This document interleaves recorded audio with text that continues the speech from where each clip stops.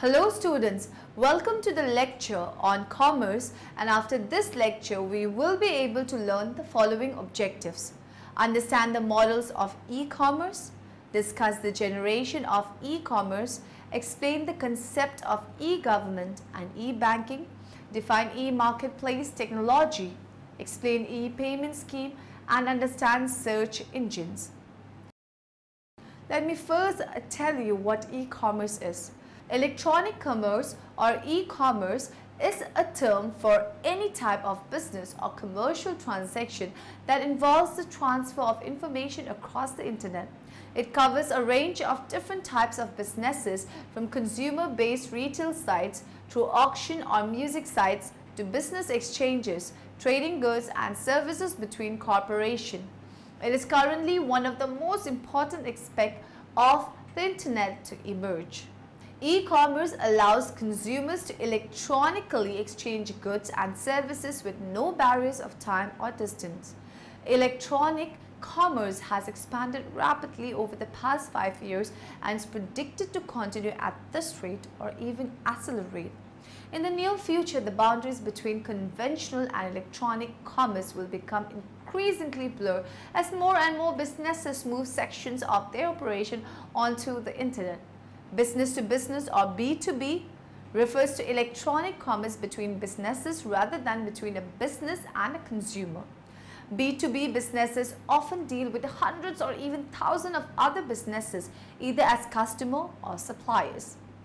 Carrying out these transactions electronically provides vast competitive advantages over traditional methods. When implemented properly, e-commerce is often faster, cheaper and more convenient than the traditional methods of bartering goods and services. According to ZVS, electronic commerce has been redefined by the dynamics of the internet, and traditional e-commerce is rapidly moving to the internet.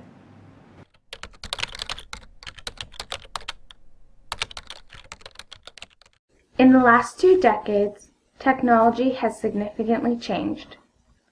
Computers specifically are now sleeker, faster, and most importantly, more accessible.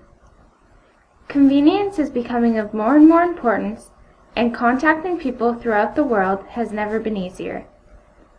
As a result of this, e-commerce was born.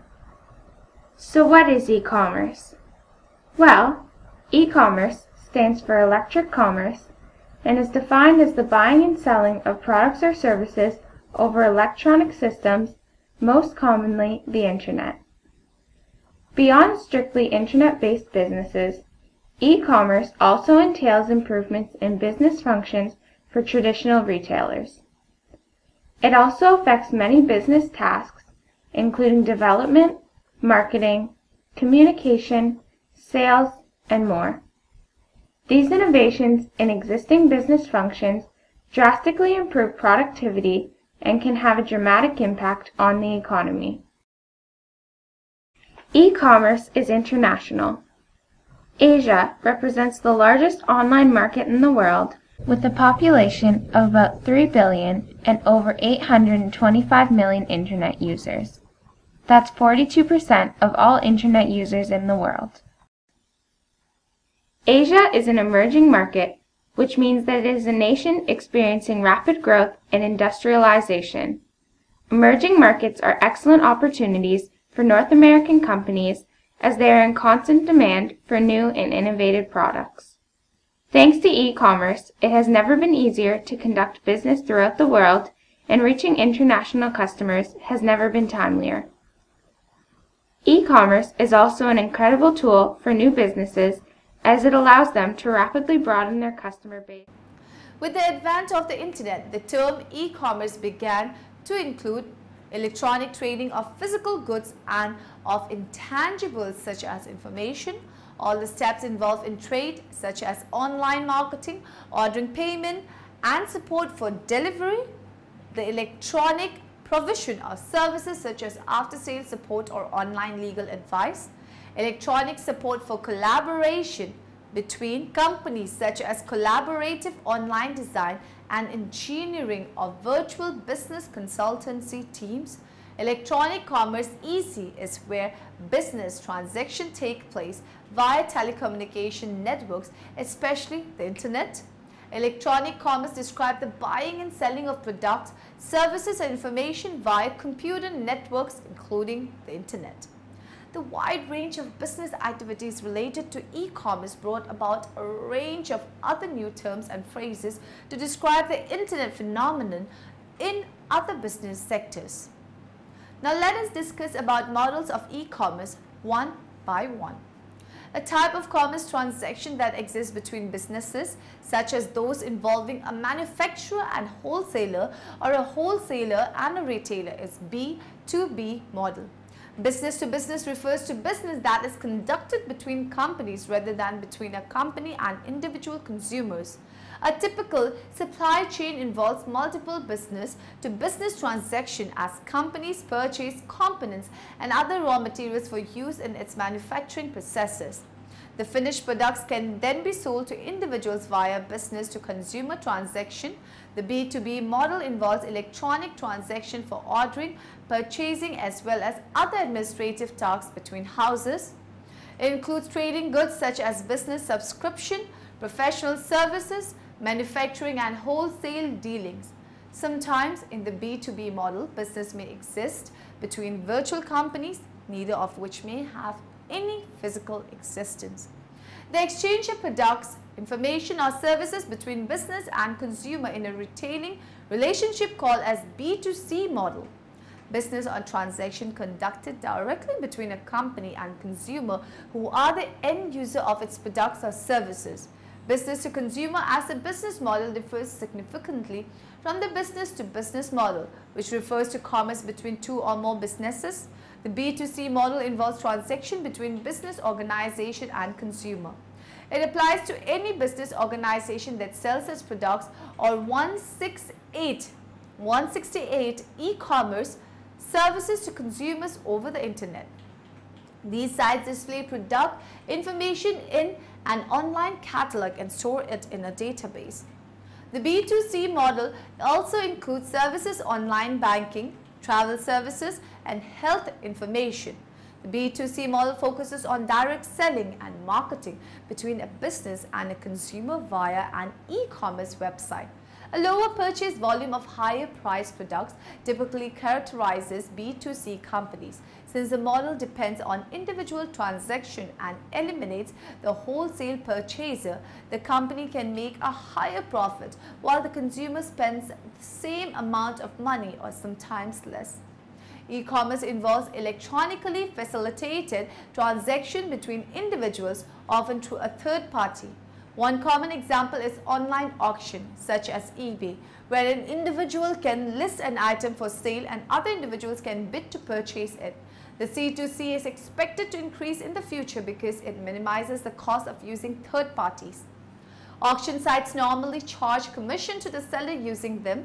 They act purely as intermediaries who match buyers with sellers, and they have little control over the quality of the products being offered, although they do try to prevent the sale of illegal goods such as private CDs or DVDs. Another popular area for customer-to-customer transaction is online classified advertising sites such as Craigslist and Gumtree. Major online retailers like Amazon also allow individuals to sell products via their sites. It is most recent e-commerce business model. In this model, individual customers offer to sell products and services to companies who are prepared to purchase them. This business model is the opposite of the traditional B2C model. The C2B has come about as a result of two major changes. Unlike traditional media, which are unidirectional, the internet is bidirectional, making this type of relationship possible. In addition, the decline in the cost of technology means that individuals now have access to technologies such as powerful computer systems, audio and video capture systems, and other digital technologies that were once the exclusive province of large companies. The C2B model involves a transaction that is conducted between a consumer and a business organization. It is similar to the B2C model. However, the difference is that in this case, the consumer is a seller and the business organization is the buyer. In this kind of transaction, the consumer decides the price of a particular product rather than the supplier. This category includes individuals who sell products and services to organizations, a website on which a consumer can post his buyer data for the services he can offer. Different types of e-commerce basic models. What is e-commerce? E-commerce or e-business is where we can share business information, maintain business relationships, and conduct business transactions through the use of telecommunications network.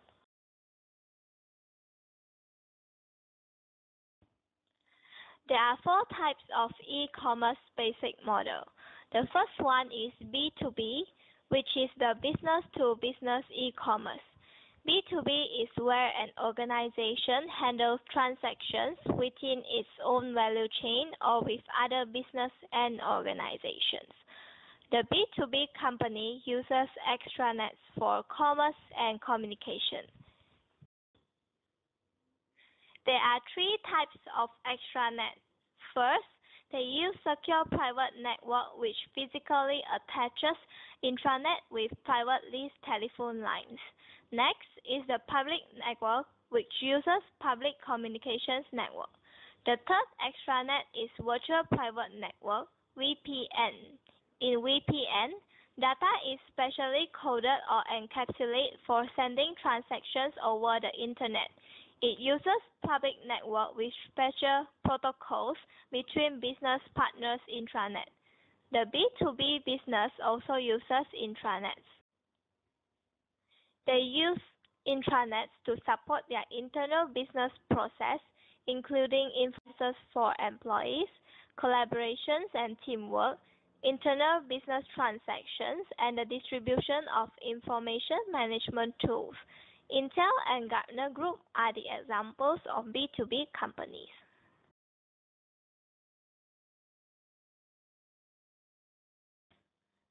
The next basic model of e-commerce is B2C, business-to-consumer company. B2C company does retailing transactions between a company and individual customers through online service. In message encryption standards, software is used to authenticate the parties involved in a credit card purchase. The electronic payment system allows people to make purchases without revealing their credit card numbers. The SEO, search engine optimization, is used to increase website traffic by improving search engine ranking. Examples of B2C transactions are Domino Pizza online ordering and GSC Cinema online ticket selling. The third e-commerce basic model is C2C, which means consumer-to-consumer transactions. C2C is about making consumer connections or individuals selling and buying directly with each other via website. There are three categories of C2C business: the digital equivalent of a newspaper's class-filled advertisement, for example, Craigslist company, eBit, the online auction, and the reseller model, Alibaba.com. The last type of e-commerce is B2E, business-to-employee model. B2E business handles activities that take place with the organization. For example, the campus management system, CMS, used in University Tun Abdul Razak and Taylor's University. The Agro Bank also uses a similar system. Staff can log in using the staff portal. That's all about e-commerce.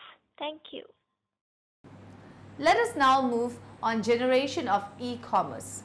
E-commerce became possible in 1991 when the internet was open to commercial use. Since that date, thousands of businesses have taken up residence at website.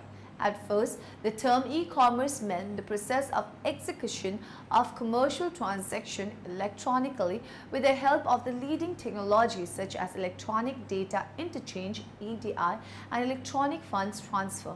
Let's take a look at the evolution of e-commerce broken into 4 separate generations. The first generation of e-commerce involved direct business-to-consumer sales online. The second generation of e-commerce, prompted by online auction sites such as eBay, was the introduction of consumer-to-consumer and business-to-business commerce online.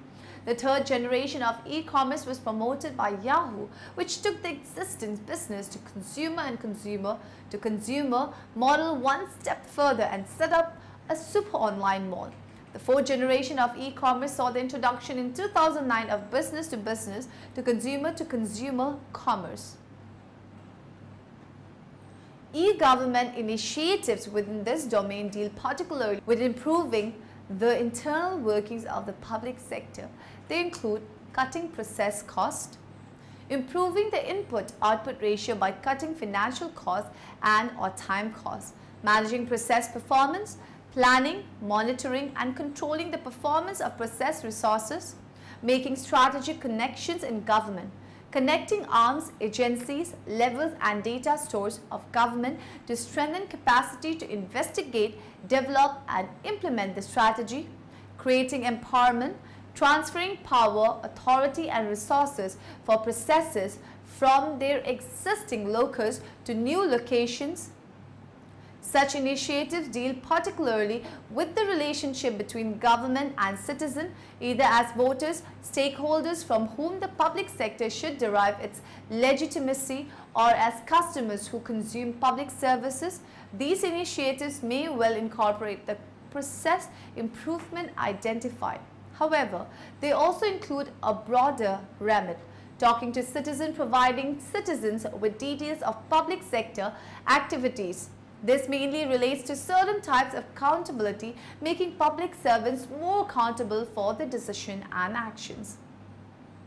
Listening to citizens, increasing the input of citizens into public sector decisions and actions. This could be flagged as either democratization or participation. Improving public services. Improving the services delivered to members of the public along dimensions such as quality, convenience and cost. Indian banks are trying to make our life easier, not just bill payment. One can make investment, shop or buy tickets and plan a holiday at one's fingertips. To get started, all I need is a computer with a modem or other dial-up device, a checking account with a bank that offers online service, and the patience to complete about a one-page application, which can usually be done online. Each bank has tie-ups with various utility companies, service providers and insurance companies across the country. One can facilitate payment of electricity and telephone bills, mobile phone, credit card and insurance premium bills.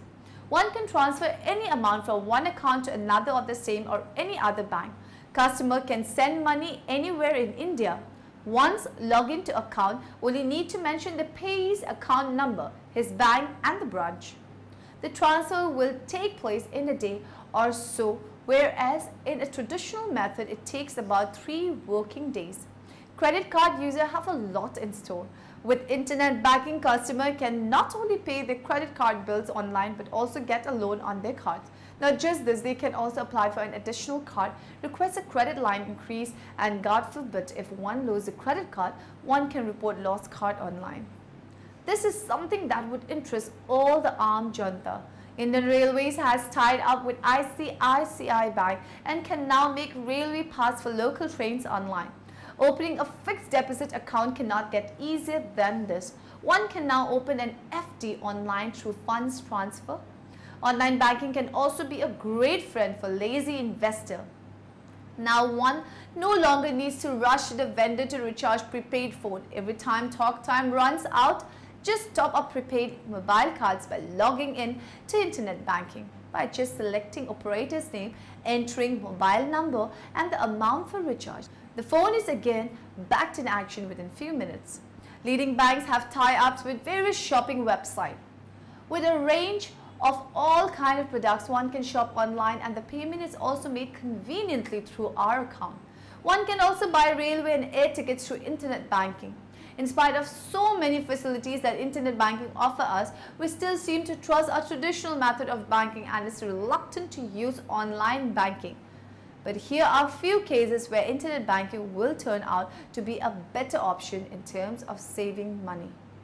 Customers should never share personal information like PIN numbers, password, etc. with anyone, including employees of the bank. It is important that documents that contain confidential information are safeguarded. PIN or password mailers should not be stored. The PIN and or password should be changed immediately and memorized before destroying the mailers. An e-marketplace is a location on the internet where companies can obtain or disseminate information, engage in transactions, or work together in some way. Most of the e-marketplaces provide two basic functions. They allow companies to obtain new suppliers or buyers for company products, or developing streamlined trading networks that make negotiating, settlement, and delivery more efficient. Currently, e-marketplaces exist in many different industries. What is an e-marketplace? Well, Fiona, the e-marketplace is a virtual online market in which business buyers and business sellers can buy and sell goods and services. E-marketplaces have three main functions. They allow buyers to easily find and sellers to easily promote products. They facilitate e-commerce such as online ordering and payment, and they create a framework for the legal conduct of transactions. Typical elements of an e-marketplace include the seller's portal, catalogs of the products, a search engine, a shopping cart, and a payment gateway. There is a variety of types of e-marketplace, with some offering online auctions, some private marketplaces set up for a single organization, and some independent marketplaces run by third parties for multiple sellers and buyers in a particular industry. Thanks, Professor, for explaining the e-marketplace. E-marketplaces can be structured in several different ways. One way to structure a marketplace is similar to eBay, where the market maker is neither a buyer nor seller but is a neutral third party. Other e-marketplaces are set up by a consortium of sellers that leverage their combined power to efficiently sell their products to buyers. Buyers can also set up a marketplace to reduce their costs and obtain better purchasing terms. An example of this type of marketplace is Covenant, a marketplace run by the automobile industry. Moreover, large buyers can set up another type of marketplace, a private marketplace for their supplier networks. The next part describes key consideration when looking at e-marketplaces. Ownership of the e-marketplace. This is crucial. Successful e-marketplaces are usually backed by good capital, and this helps to ensure their success and longevity. Cost. This is also important. One should compare the cost of joining the marketplace with the projected savings and efficiency gains from joining the marketplace. Look for hidden costs. Ease of use and support. An e-marketplace should be easy to use and should not require a lot of training for the staff.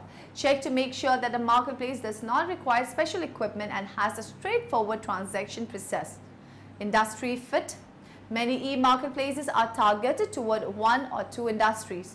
Consequently, the process and structure of the marketplace are designed to maximize efficiency, gains, and transaction costs for that industry. Marketplace participation. If there are no buyers and sellers listed on the marketplace, it is unlikely that one will gain anything from joining the marketplace. A viable marketplace will have a lot of buyers and sellers. This is the only way that an e-marketplace can work. Security or privacy. Be sure that the transaction information is not published or available for a third party or a competitor. One does not want a competitor getting hold of key supplier data or pricing information. Moreover, one would only want to do business with reputable buyers.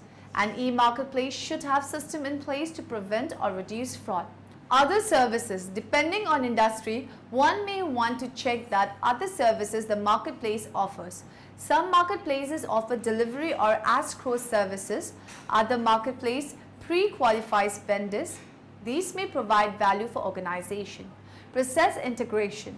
An efficient marketplace should be designed so that it integrates with existing buyer and seller ways of doing business.